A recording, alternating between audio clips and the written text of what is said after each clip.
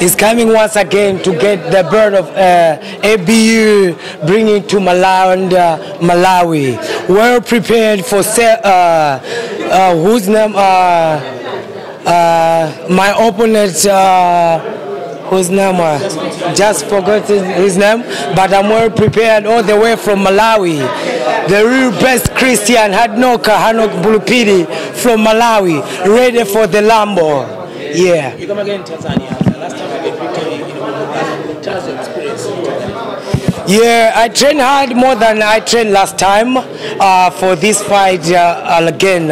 So I'm assuring all the people from Tanzania and people from Malawi as well, all my supporters and my coach as well, that this time around Hanok is come to get this belt as well to his land, Malawi. Team Hanok, Team Malawi, glory to my land, and I myself, Hanok. Do you see knockout tomorrow? Why not? Why not? I have to give this person knockout as well to get this belt to my land, Malawi. And I come with my own judges as well, as I told you last time. My left and my right hand, those are my best judges whom I work with all the time. Welcome. Thank you.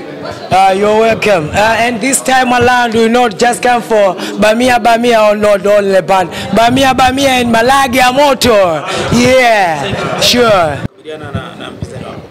Kwanza kabisa napenda kumshukuru Mwenyezi Mungu.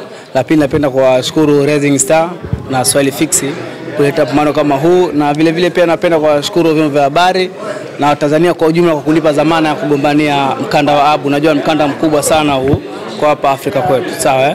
Pia nisiwasahau Nganganga Empire, ni watu ambao mpaka leo niko hapa na Nganganga Store ndio watu ambao wameniandaa, wameniweka gym. Nimejiandaa vyema, niko tayari kupambana na Phiri na sio kuondoka na mkanda, hata kumzimisha uwanjani.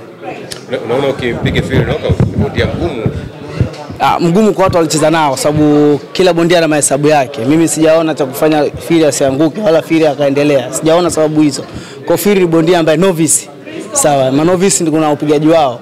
Asikani mtu shamona kichwa kigumu anaendelea kukipiga cha nini?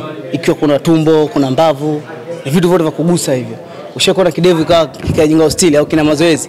Ushakuona chembe ikawa ina mazoezi mtu anaweza kuvumilia. Ni vitu vya kutafuta. Nimekacheza na Cosmas Cheka, King Cosmas Cheka kumpiga tumbo hata mara moja. Kacheza na Josegu vile vile, Josegu akutaka kulenga kidevu hata mara moja. Kwa hivyo vyote ni vitu ambavyo nimevicontrol na ninavyo.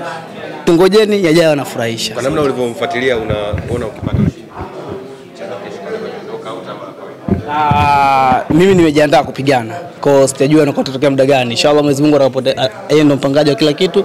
Akipanga round ya kwanza asimaliza, akipanga round ya pili asimaliza, ila maximum mpaka round ya 5. Sijui Mwenyezi Mungu apanga nini inshallah.